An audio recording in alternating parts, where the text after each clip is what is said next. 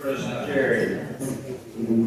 We have a whole hassle of Rotarians who were born in the good old summertime, July and August, and I apologize to the July people. I missed you by not being here. We'll pick you up today. There are 13 people in Rotarians who were born in July.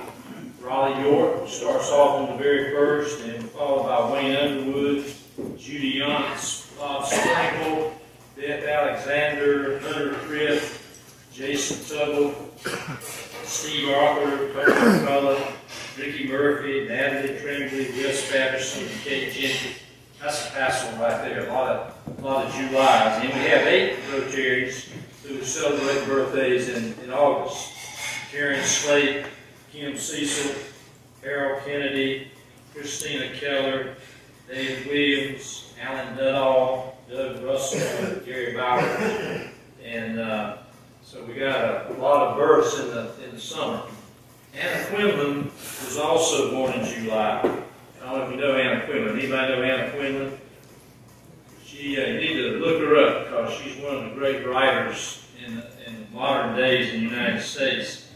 And she wrote a very short book that she titled A Short Guide to a Happy Life. And it's a small book, but I want to share from her writing as a birthday present to our friends who turned whatever years it is in July and August. And this is really for everybody. So here's what she writes. Stan, I'm going to stop you before you get too far because I hate not to get this on video. Jared, if you will tilt, yep. Yeah, there we go. We got Stan. Thank you. All right. Starting all over again. Here's what Anna Quinlan writes. You're the only person alive who has sole custody of your life, your particular life, your entire life, not just your life at a desk or at the computer, not just the life of your mind, but the life of your heart, not just your bank account, but your soul. People don't talk about the soul very much anymore. It's so much easier to write a resume than to craft a spirit.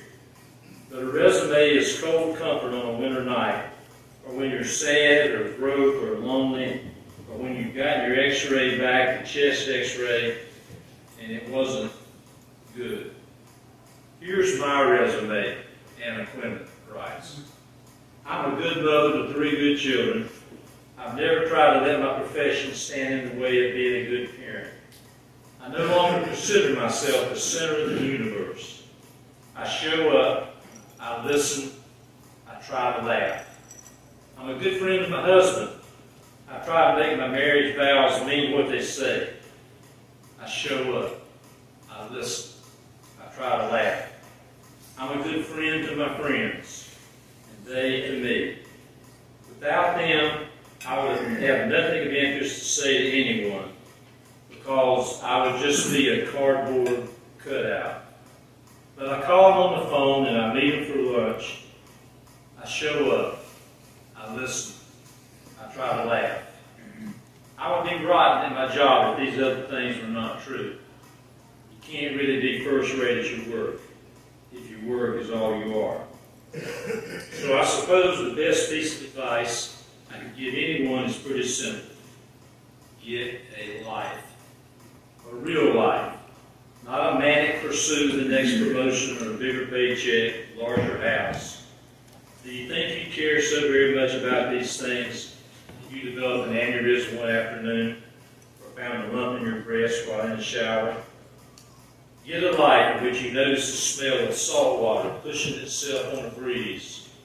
A life in which you stop and watch how a red-tailed hawk circles over a pond. Get a life in which you pay attention to the baby as she scowls with concentration when she tries to pick up a Cheerio with her thumb and first finger. Turn off your cell phone. Keep still. Be present.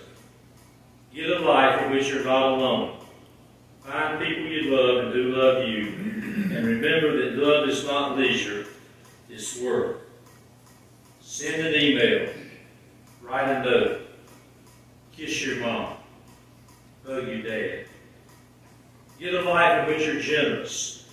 Realize that life is glorious and that you have no business taking it for granted. Care so deeply about its goodness that you want to spread it around. Work in a soup kitchen. Tutor a 7th grader. All of us want to do well, but if we do not do good too, then doing well will never be enough. Live by the words of this poem by Gwendolyn Brooks.